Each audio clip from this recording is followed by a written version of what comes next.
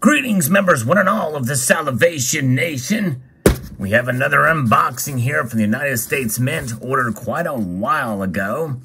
And it seems like it has been the case with some of these coin sets that have been released for pre-order quite early, sometimes enrollments for others, and delivered late. This one has been on delay for quite some time, but it is here.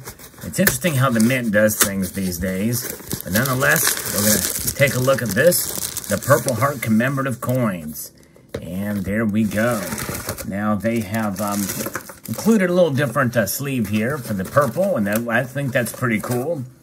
But nonetheless, their packaging has been subpar as of late. And in fact, I could have thought of some better ways to make this outer sleeve, but they have gone on the cheap, the U.S. Mint has, and keeping their prices raised up. And certainly the outer box is just the boilerplate, regular box that it comes with every coin they come out with. This regular black box with a black embossed logo here for the United States Mint. Very generic, which is unfortunate. And then here we have a certificate of authenticity, which is purple, which is good. And actually, that looks pretty nice. It includes some graphics and the like. And it's kind of semi-glossy, but people want to see the coins. And here is the coins. All right, and they are upside down. Looks like, here we go. Well, some are upside down, others are not. We're going to take a look at each of them, starting with the Clad $50. There it is, the Clad $50.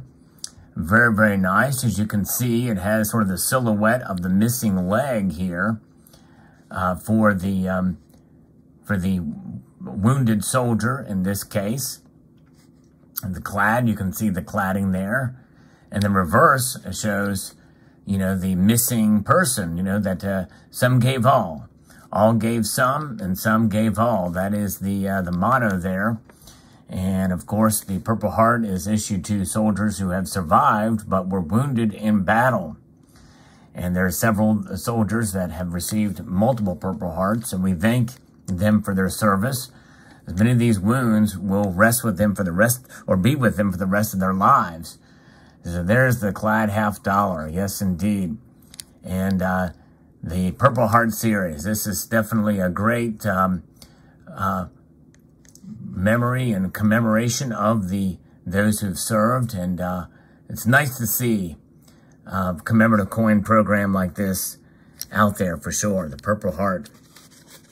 And now let's take a look at the 3/9 fine silver dollar, which also comes in a colorized version, which I've also ordered and is on even greater delay. We can see here the anniversary 1932 to 2022. Not quite 90 years there, we see.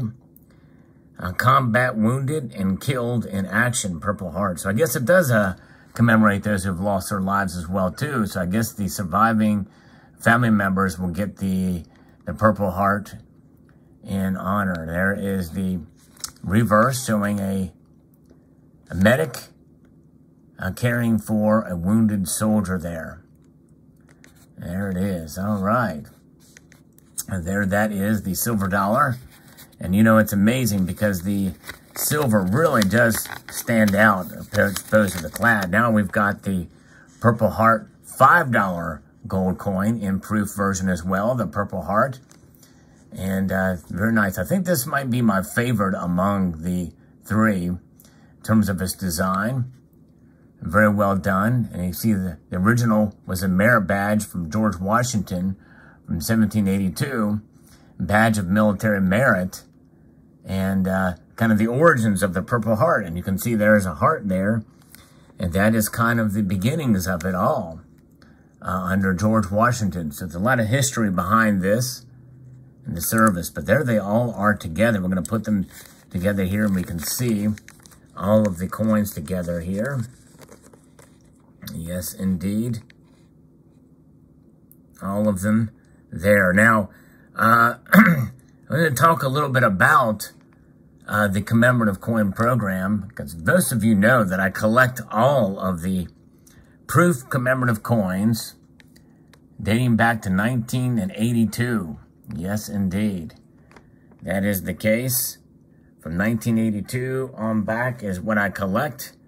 And so therefore, this is the latest, getting me completely up to date with every commemorative coin ever issued by the United States Mint in proof version. That's what I collect. I don't collect the uncirculated version. I have some uncirculated versions of these, but not many at all. And you may remember I did a video showcasing all of the commemorative coins back in 2015. I will post a link to that video in the description or in the, not in the description, but the end screen. So stay tuned to the end for that. And, but you know, the thing is, when you do collect coins with ongoing coin programs such as this, you know, the same could be said for Silver Eagle collectors as well. You know, when you collect Silver Eagles, is that something that, you know, you got to keep it going. You got to keep the set going. Now, obviously, that design doesn't change. It's just the dates, maybe the mint marks. But you get them, and for this one, the designs do change. There are some programs that you're not that excited about. Some of the designs you may completely loathe. And there are some in this program that I just completely think are just ugly as sin. But nonetheless, you collect them anyway because you've got to keep the collection going. Those ugly coins that are missed out, that you're missing in the collection, well, that can come back if you don't have them all. Then, well, what is it? And then you have the question is, how long am I going to keep doing this? So there is that aspect of it too for collecting. But the United States Mint commemorative coin program has certainly evolved over the years. No question about that. And in this case, these coins here are pretty nice, and I like them and pleased with them. And I also like the Negro Leagues coins. There's some of the aspect of those designs which are great, but there's other programs I did not like. But this completes and gets me completely up to date with the commemorative coins, approved commemorative coins through 2022. So I have them all from 1982 to 2022. That's 40 years, by the way, of collecting. Now, I did not start collecting them back in 1982. I really didn't start collecting them until much later, but that'll be a subject for another video. But nonetheless, are you collecting commemorative coins? And let me know in the comment section below if you have all of them. Are you collecting the uncirculated or the proof versions? And let me know also in the comment section below if you like to collect a certain series of coins that will continue in perpetuity. There's no end to them. Like, you know, maybe for instance, it may be the Lunar series from the Perth Mint. It could be proof Silver Eagles. It may be some other coin set. Proof sets, regular proof sets, Clad, silver proof sets. Are getting them every year from going back to how long? So that's the thing. And what are your thoughts about continuing the series? Let me know in the comment section below. And let's take a good close look at this side again for each of these coins. I think they're well done. Very well struck, multiple levels of finish. This silver dollar will have a colorized version. I did order that one as well too. So I'm kind of looking forward to see what that looks like. There's the gold. Very nice. And there's the Clad half, all with a purple heart on them. I like that continuity between all three designs. So there you go. Very, very nice. All right.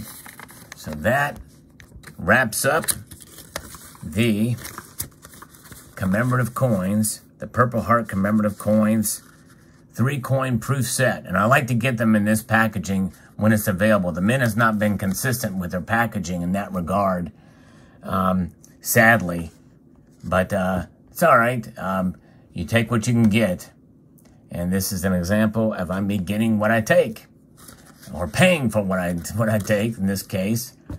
There you go. Let me know what your thoughts in the comment section are.